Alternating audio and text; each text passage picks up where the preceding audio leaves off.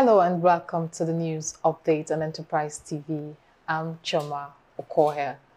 The group of opposition lawmakers in the House of Representatives, known as the J60, has said that the use of dynamite explosive by protesters in Rivers State will end democracy if not stopped immediately.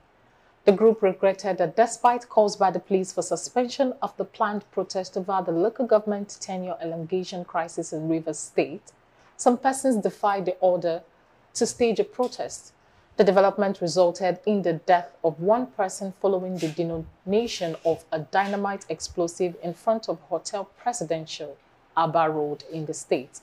The state government says it has since found the culprit in the act in a statement signed by the spokesperson, Honorable Ikenga Ugochinyere. The group stated that the use of explosive by the protesters was an invitation to anarchy which must be averted. They called on President Bola Tinubu to direct the Inspector General of Police and the Department of State Service, DSS, to find out who financed the use of explosive at a protest and find out whether there are other explosives that have been planted in different corners in Rivers State. And moving on, the Academic Staff Union of Universities, ASU branches across 53 federal universities are currently mobilizing their members to prepare for another showdown with the federal government. They have asked the federal government to address the lingering issues affecting universities to avoid another disruption of academic activities on campuses. Recall that the warning is coming on the heels of the ongoing battle between the federal government and the labor unions over a new living wage. ASU's latest move comes as the federal government drags its feet in reaching a new national minimum wage with organized labor.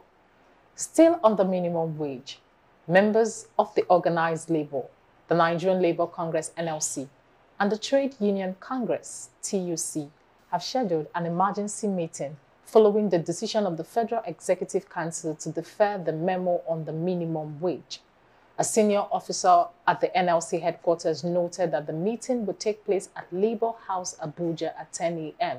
on Wednesday.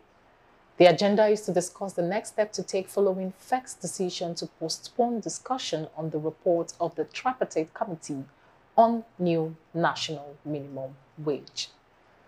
And moving on, the Sokoto State House of Assembly has passed the Sokoto Emirate Council Amendment Bill through first and second readings.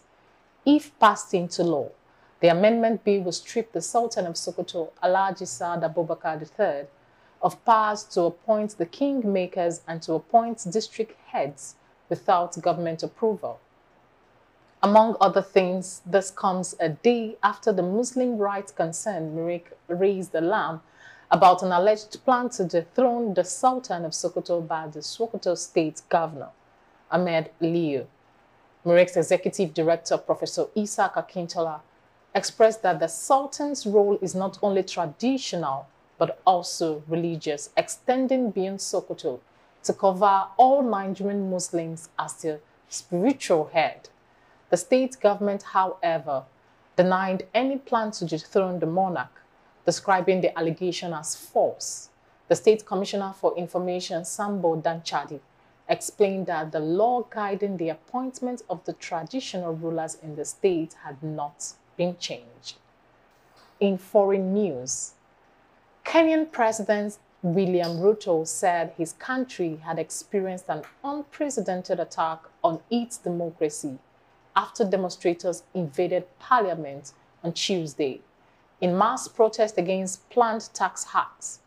Ruto said legitimate protest against his policies has been hijacked by a group of organized criminals. He warned that his government would use all means at its disposal to prevent a repeat of the violence at whatever cost.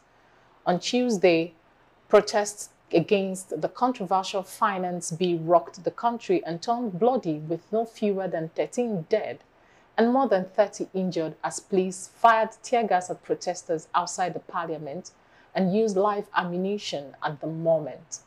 Ruto has still not said whether he will withdraw or support the finance bill. That's all on the news update for today. Thank you for watching. I'm Choma Okoye.